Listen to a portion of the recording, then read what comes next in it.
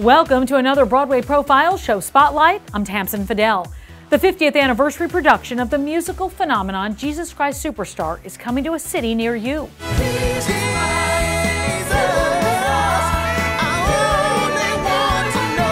An iconic rock opera that reinvented musical theater for the modern age. This Olivier award-winning production has been reimagined, all while staying true to the timeless story. With mesmerizing choreography, music from Lloyd and the lyrics of Tim Rice, this version of Superstar has moments that make you feel like you're at a rock concert.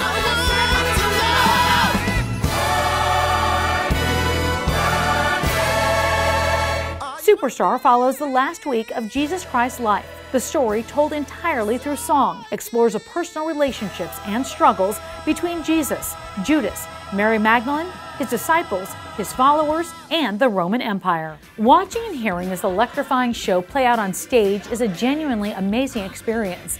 These are the rock roots that defined a generation. Jesus, I'm with you. Touch me, Jesus.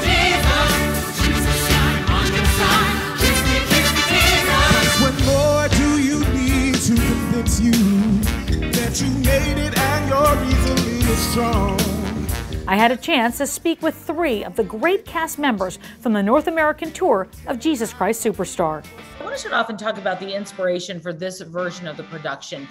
Where did it come from? And, Aaron, I'll start with you. This version originated in London, in Regent's Park, in, I'm going to say 2016. It's very real, it's very raw, it's very intense, but the choreography is amazing and the singers are amazing, the acting's great. I mean, it's a very cool, hip, updated version. It's very to the point. It hits you pretty fast.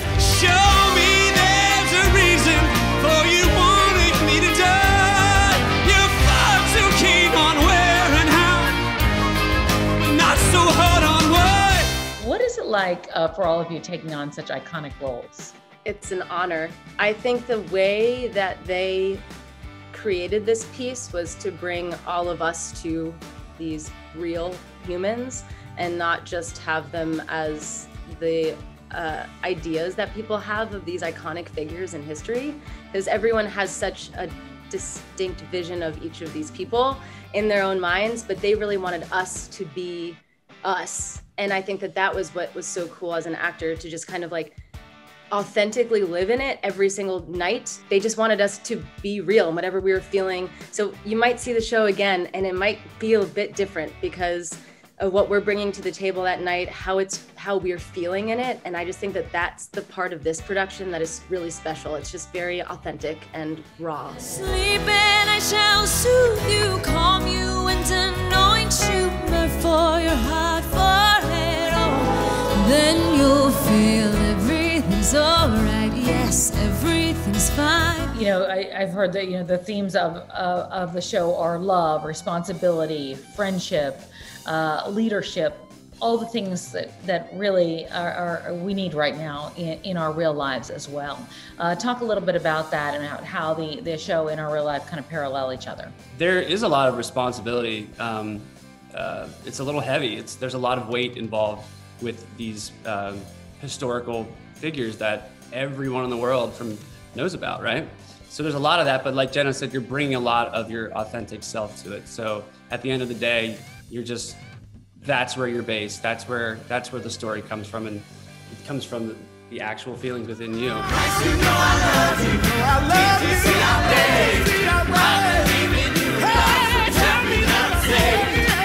Let's talk a little bit about the show. It's rock roots, it's electric production, iconic music. You know, the show's got just a little bit of everything sprinkled in, right? One of the things I can't wait for is when that first chord hits, when Mike hits that first chord.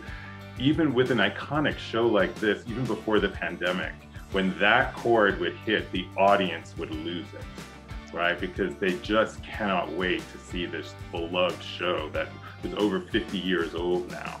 So I can't wait to experience that when we get back, because people have just been hungering to get back into theater and to have that live experience and to have this rock show that, in my opinion, we do so well. There are 9 tenors in this show, and me and Jenna, you know, and all of our voices are so different and distinct. And I think that also is what makes our show very special. What does that first chord sound like? Easy.